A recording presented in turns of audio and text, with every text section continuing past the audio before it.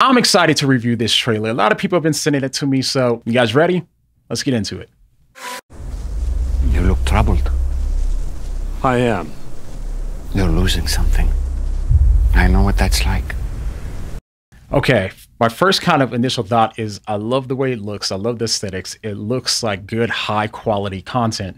My second thought, stopping right there, is I love what Jesus said there because he's showing that he related to us, as the scriptures say. Now, with that being said, real quick, actually, I should probably say that I've only seen the first season. I haven't seen the second season.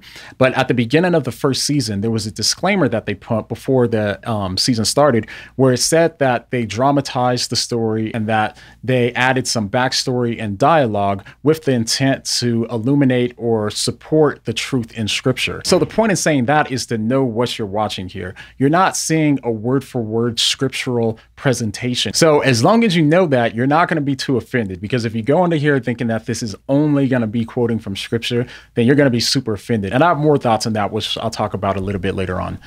What are you losing? Time. Oh. So it looks like this must be getting closer to the end of his life. I didn't know that they were going to get there so quick. Oh, and I thought I got a glimpse of it. Let me double check to make sure. Yeah, if you look, it looks like it's Mary being held back. So this most likely is going to be in that timeline, it appears, right before Jesus is about to be crucified. Interesting. All right, let's keep going. I say to you, love your enemies and pray for those who persecute you. And by the way, that comes from Matthew 5, the Sermon on the Mount, of course. Someone touched me.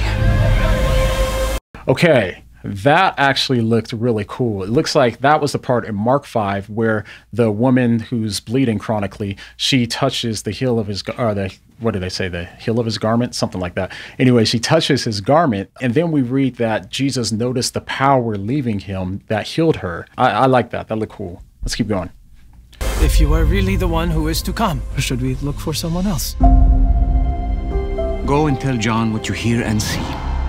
Okay, yeah, of course, that was from, I believe, John 11, when John's disciples came to Jesus and they were asking if he was the Messiah on behalf of John. And so Jesus responds by saying, look at the evidence. And this is where he talks about, look at the blind now have sight, the lame walk, the lepers are cleansed, and so on. So he's given some public evidence in order to validate the fact that he is who he claimed that he was. So I love that passage, by the way. Anyways, let's keep going. Who is it? Why did we stop? It's him. I'm Judas of Keriot. I have chosen you 12 as my apostles. Don't feel any different? I don't need you to feel anything to do great things.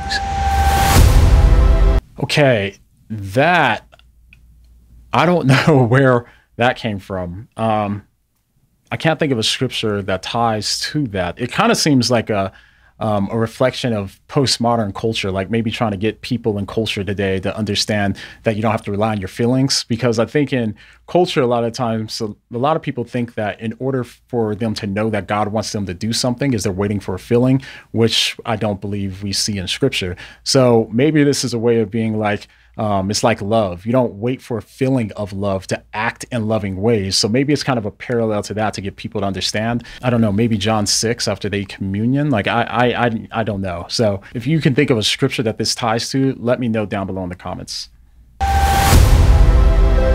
What is stirring in your hearts? In the middle of such division and unrest, is Father God being revealed to you? Now, I will say real quick, this is a random place to stop, but I will say that I understand what it's like to watch this and be kind of a little annoyed or bothered maybe by the way that Jesus is represented. And when I think about it, I think the reason why is because when I read the scriptures, I picture Jesus to be a certain way, right? And so like whenever I see a physical representation of Jesus, it always conflicts with the idea of Jesus that I have in my head. You know, so the personality and stuff like that is kind of persona and stuff. So I can see why people would be put off by that when they see Jesus in here. And I could see why they would be upset if they see like Jesus having humor or, maybe looking timid or afraid or something like that, because we don't read those emotions too much in the scripture, the emotions that Jesus had. And so we all have this kind of expectation or understanding in our own minds of what Jesus would be like. And whenever we see something like this, it's probably going to conflict with it. So just a random thought I had. Come to me, all who labor and are heavy laden, and I will give you rest. Matthew 11:28, I believe that passage is. A scourge of false prophecy must. Okay, that right there looks like the Sanhedrin to me. I'm pretty sure that's the Sanhedrin. It could be someone else, but that's what it looks like to me, what's going on right there. Jesus, if you do not renounce your words, we will have no choice but to follow the law of Moses. Okay, that was interesting. It looks like he's upset for Jesus on his behalf. So he's like kind of looking out for Jesus, which we never see that like in any of the movies I've seen on Jesus or anything. They're always really kind of angry. Unless this isn't the Sanhedrin. I'm trying to think. It could be actually when Jesus was kicked out of Nazareth. That's in, where is that again? Let me see. Yeah, Luke 4, when Jesus was kicked out of Nazareth. So the story is basically Jesus goes to Nazareth, he goes to the synagogue, and then he starts reading from the scroll of Isaiah, and then he says that this is him who's being talked about in the scriptures, and they get all upset and kick Jesus out of the synagogue, and then they chase him up the hill to try to knock him off of the hill, but Jesus gets away. So that might be what's going on here, which is why he's looking kind of regretful when he says that he'd have no choice but to enact the law or follow the law of Moses, that sort of thing. We will have no choice but to follow the law of Moses. I am the law of Moses. Okay. My first thought when seeing that is kind of looks like that clip in one of the Avenger movies where Iron Man says, "I am Iron Man."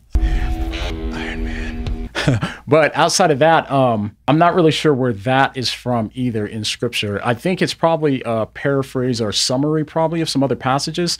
But what kind of throws me off is the identity statement there when he says, "I am the law of Moses." Because my initial thought was this is going to be from the passage, I think it's Matthew 5:46, I believe, where he talks about how the scriptures testify of him. But when I hear him say that I am the law of Moses, that's an identity statement. So that could be, best I can guess, maybe is like John 1, maybe, where the word became flesh, the word was God, the word was with God. And so the law is the word. And so therefore he's saying that he is the law. Or maybe he's just saying that Jesus is saying that he's the fulfillment of the law, something like that. So again, this is one of those places where I'm not exactly sure what scripture is being referred to. And if you know, go ahead and let me know down below.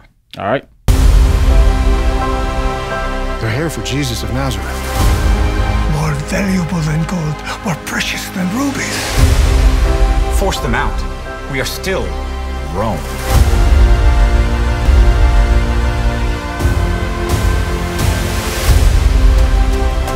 Everyone then who hears these words of mine. Okay, right there. That looks like the woman touching Jesus's garment, where we talked about there earlier in in Mark 5. That looks like what's going on in that scene. And if so, that's actually pretty cool. It's cool to kind of see these things that you read about and being able to better envision what happened. I think that's pretty cool. Let's go. And does then will be like a wise man who built his house on the rock. I'm the one who caused their hunger. I should be the one to feed them. Okay, that's clearly Jesus feeding the 5,000. But what doesn't make sense to me, right there at least, is when he said, "I caused them to be hungry." Oh, unless it's referring to the feeding in the next chapter, the feeding of the 4,000. Okay, here's what it probably is. So in verse 32, it says, Jesus called his disciples to him and said, "I have compassion for those people. They have already been with me 3 days and have had nothing to eat." So that's what it's referring to. Okay, now it makes a lot more sense because that one didn't make any sense to me. All right, looks like we're almost done with the clip. So let's go ahead and finish this and then I'll give my thoughts on it overall here at the end.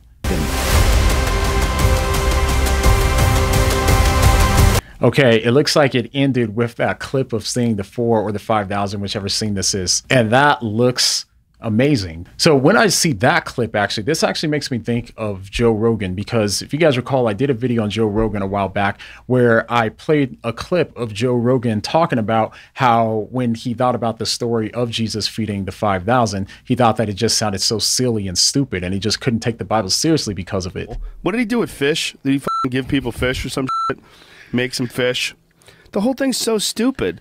But that's where I think something like this is helpful and where I think it can shine. I know in Joe Rogan's podcast, somebody told him about The Chosen, and I have no idea if he watched it or not. But if he does watch something like this, I think that it can help him understand from his perspective, this could be something that could have actually happened in real life, because now it's actually not just sounding like a story. You can actually have a better idea and you can envision it happening. So when it comes to situations like that, I think that this is actually a really good tool that you can use for evangelism. Now, I say that with the caution of giving this to somebody as if this is a replacement for the Bible. It's not, of course. And I don't think that the creator of The Chosen, Dallas Jenkins, and his team, I don't believe that they believe that it was. But I personally have heard testimony from people who have came to Christ because of this and who have started reading their Bibles because of it, and it reignited their faith because of it. So I think in this way, what they're doing is good work. So my overall views on this trailer was I liked it. I thought that it looked really good, and I'm looking forward to seeing the third season. I got to watch the second one first to catch up.